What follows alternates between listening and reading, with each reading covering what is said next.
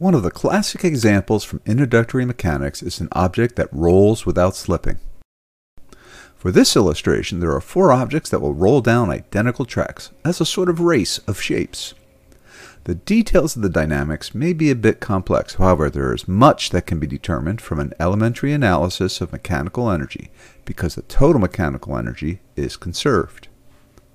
The potential energy of the rolling object is essentially the energy stored in the object's height.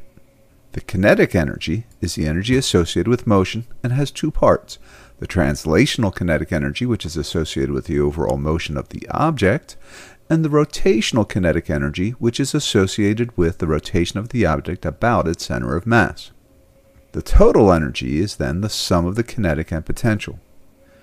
It is useful here that the total energy is conserved, that is, its value will not change during the motion.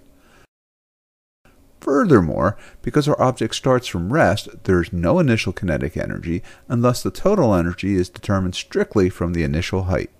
One additional useful result is that the kinetic energy will be proportional to the change in the object's height. The next important ingredient for energy analysis is that the object rolls without slipping, and so that the angular velocity omega is simply related to the object's speed v. With some algebra, an expression for v can be obtained.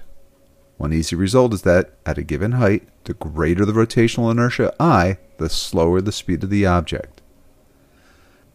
A quick look at the rotational inertia formula for each example object shows that the objects have been ordered from greatest to smallest rotational inertia.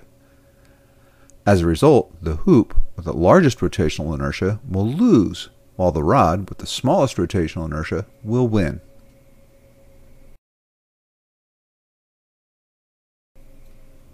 Curiously, because the formula for the speed only depends upon the inertia divided by the radius squared, the race results would be the same even if the objects were different sizes, but had the same shapes.